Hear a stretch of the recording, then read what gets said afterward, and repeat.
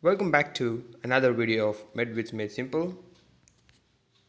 Subscribe to my channel and press the bell icon nearby to get notified as soon as I upload a new video. In this video, I'll be talking about asthma. Asthma is a disease of the conducting airways, which are the bronchi, and asthma is characterized by episodic bronchoconstriction due to airway hypersensitivity, increased inflammation, and increased mucus secretion. Now, for the episodic bronchoconstriction to take place, there is something known as a trigger which is responsible for all of these features of asthma. So watch this video fully in order to know all the things you must know about asthma. There are two main types of asthma. The first one is atopic asthma, in which there is an evidence of allergen sensitization. For example, the patient may have dust allergy, or they may get asthma on exposure to cold climate, etc. And the second one is non-atopic asthma, in which the patients do not have any evidence of any specific allergen sensitization.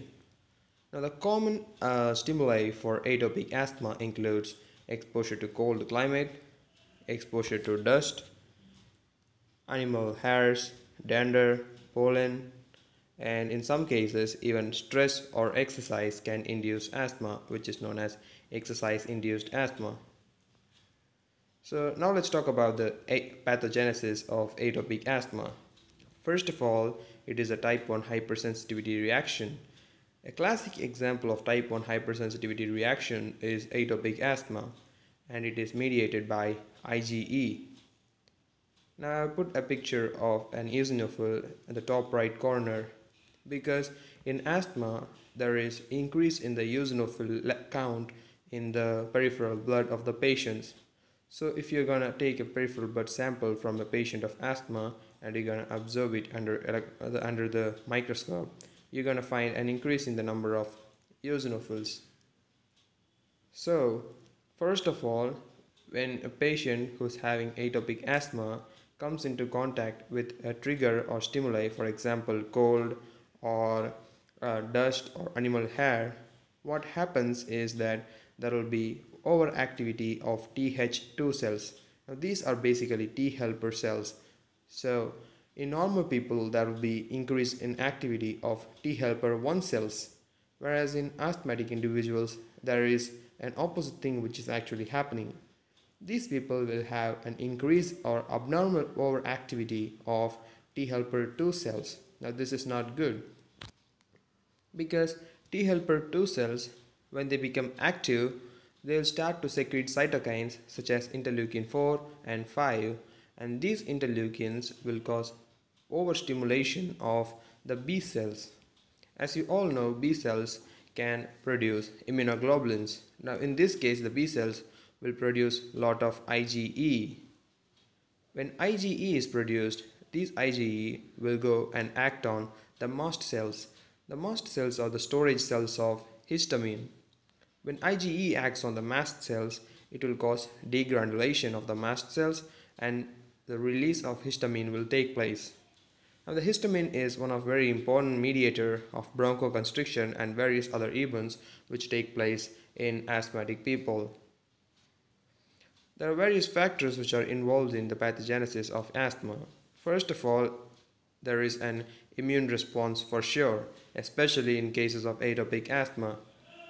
There is an exaggerated Th2 activity, as I've told you earlier. The Th2 activity is increased, leading to various cascade of events like activation of B cells to secrete a lot of IgE, which in turn causes degranulation of mast cells and release of histamine. Okay, so this is the basic immune response which happens in asthmatic individuals. There is also evidence of genetic relationship with asthma. Various genetic causes have been found to be linked with asthma. For example, a particular loci on chromosome 5q has known to contain regions which encode for interleukins which are specific for asthma. So let's not get too much into that. Just know that there is some genetic basis for asthma. And Most important thing which is becoming a very important cause for increase in the cases of asthma these days is environment. Now, asthma is becoming more common in cities compared to villages. This is because of the increase in the pollution and the number of smokers, automobiles, etc. in cities that leads to increase in the incidence of asthma cases each and every year. So these are the main factors which are involved in asthma. There are various mediators of asthma attack. This includes leukotrienes, acetylcholine, histamine, and interleukins, such mainly IL-4 and interleukin-5. There are various other mediators of asthma attack too. I've just put the very important things over here. Other mediator could include platelet activating factor, and there are so many other factors which are actually involved in carrying out an acute attack of asthma. Now, these are called the culprits which are actually involved in the bronchoconstriction and various events of asthma. So, since asthma involves a lot of mediators, these mediators are collectively known as mediator soup, as classically described in the textbook. So, now let's see about the morphology of the airway, that is the bronchi, in case of asthma. In the extreme left, you can see a picture of normal airway. There you can see that the airway cavity is relatively bigger, so the patient can breathe comfortably. In the picture which is given in the middle, you can see that the airway is kind of narrower compared to the picture in the extreme left. Now this is the airway of an asthmatic individual when he is taking rest, okay? He is not under stress or he is not under an asthmatic attack. While he is rest itself, you can see that the airway is narrowed, so the patient will have difficulty in breathing throughout his life, and that will get exaggerated especially during an asthma attack. Okay, now when does that asthma attack take place? In the case of most of the individuals, when the particular trigger or stimuli which is responsible for causing asthma in them, usually for example exposure to dust or cold weather, are the usual triggers for in most of the cases. When the patient comes in contact with the stimuli, what will happen is there will be an acute asthma attack where there will be bronchoconstriction. Already the lumen is narrowed, now the lumen is getting even more narrowed, and that will decrease the breathing in the patient, and they're going to have the symptoms of asthma at that time. There's something known as airway remodeling which occurs in the airway of the patients of asthma. Now, this is most commonly seen in patients who are chronic cases of asthma. So, on long-standing cases of asthma, what happens is the airway will undergo various changes to which occurs in response to the chronic insult and inflammation which is taking place in the asthmatic bronchi. And in addition to that, they have also found that there is an increase in certain growth factors secretion in the local area in the bronchi. Now this will lead to various changes which are classically described as airway remodeling. Now, this includes airway wall thickening, subbasement membrane fibrosis, increased vascularity, increase in size of submucosal glands and number of goblet cells, hypertrophy and hyperplasia of bronchial smooth muscle.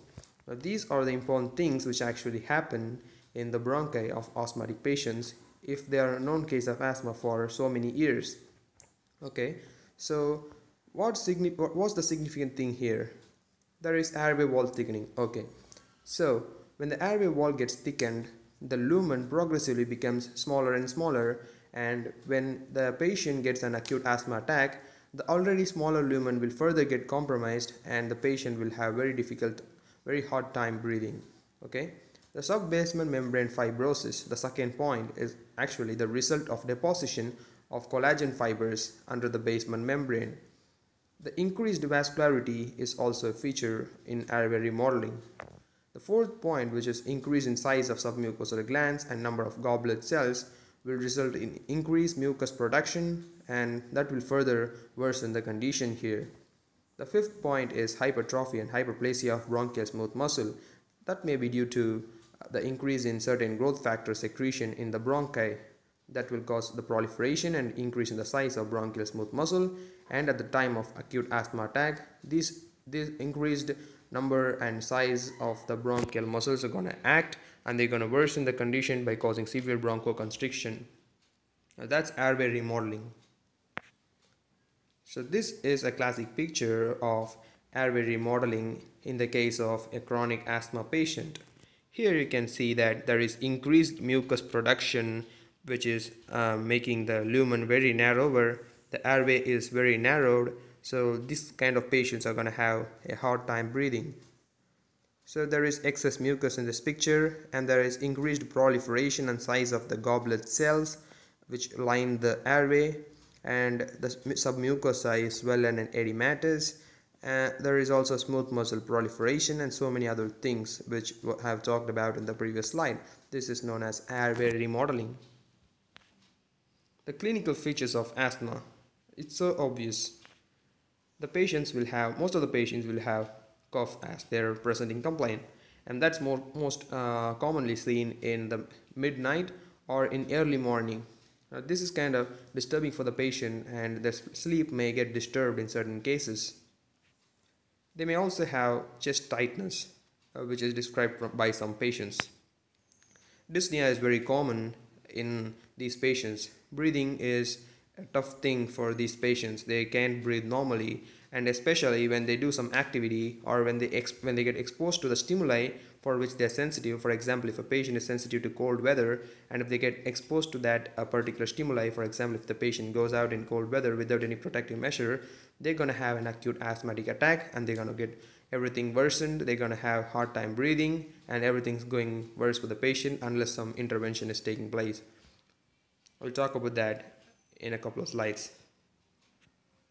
The diagnosis. First of all, asthma is actually a clinical diagnosis. You're going to sit and talk with the patient, you're going to listen to their symptoms, and that's going to tell you what's really going through in them, and you can actually diagnose asthma based on the classical features such as cough in the night and in the morning, chest tightness, difficulty in breathing, especially in expiration. So in addition to that, if you want to have a strong foundation for your diagnosis, you've got to do something known as spirometry. This is a kind of graph which you actually get in spirometry. The curve which is present below the horizontal line denotes inspiration, and the curve which is present above the horizontal line denotes expiration.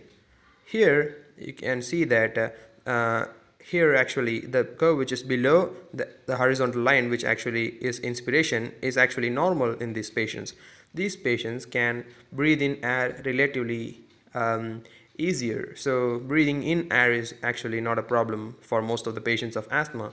What the real problem is for these patients is actually expiration. So the obstruction which is present in the airway will make it difficult for them to breathe the air out of the lungs. So each and every time some amount of air is going to accumulate inside their lungs, and that's going to make them feel chest tightness, feel symptoms such as chest tightness and all that.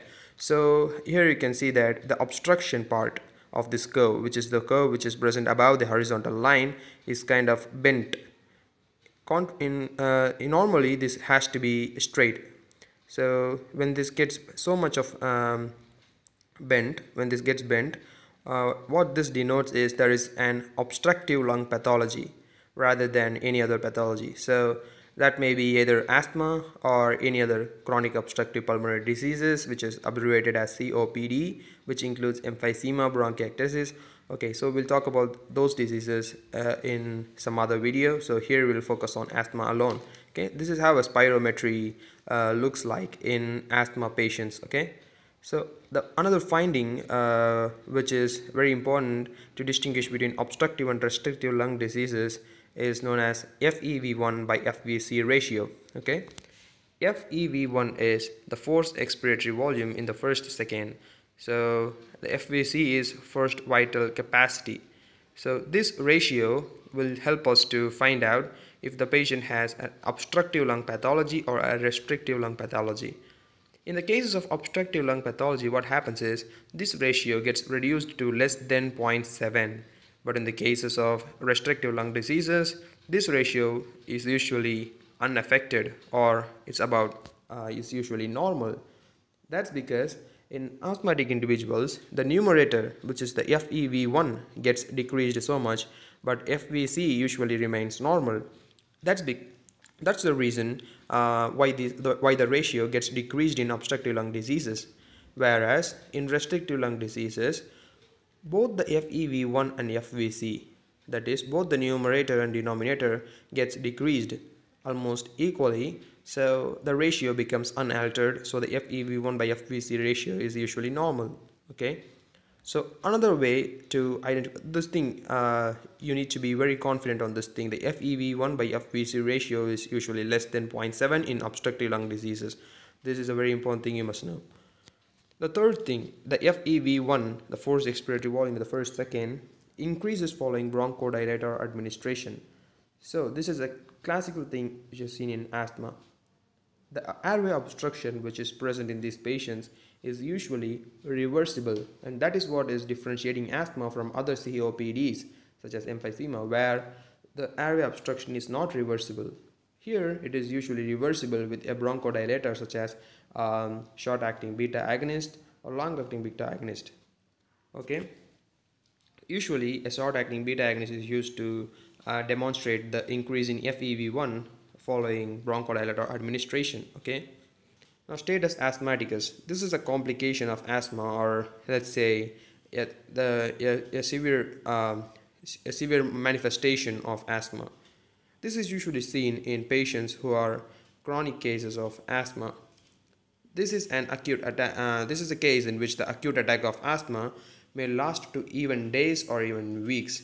Usually, an asthma attack will last for minutes to hours, but in this case, the attack may last to even days or even weeks. This is very severe, and this can lead to cyanosis and even death in very few patients unless proper intervention is given. So if a patient is found to have status asthmaticus, we have to, the treatment of the management of status asthmaticus is a different thing, which is a separate thing actually. So the treatment is mainly giving oxygen, inhaled beta agonists, intravenous corticosteroids, and we have to treat any other respiratory tract infection which is present in the patient along with the other things. If the patient is found to have any other respiratory tract infection, that may have triggered this severe kind of asthma in the patient. So you should treat that respiratory tract infection also. This condition, if you find a patient with status asthmaticus, we have to intervene immediately, and all the asthma patients should be advised of this complication, and they should be told that if they develop status asthmaticus, they should be coming to the hospital to seek health care from the experts. So because if they do not get proper intervention in the right time, they may even die. And if they come to the hospital with various management modalities such as giving oxygen, inhaled beta agonists, and intravenous corticosteroids, these patients can be saved in most of the cases. So if you like this video, if you want me to make more videos, please support me by donating on Patreon. The link is given in the description box of this video. So subscribe to my channel for more videos like that, and press the bell icon nearby to get notified as soon as I upload a new video.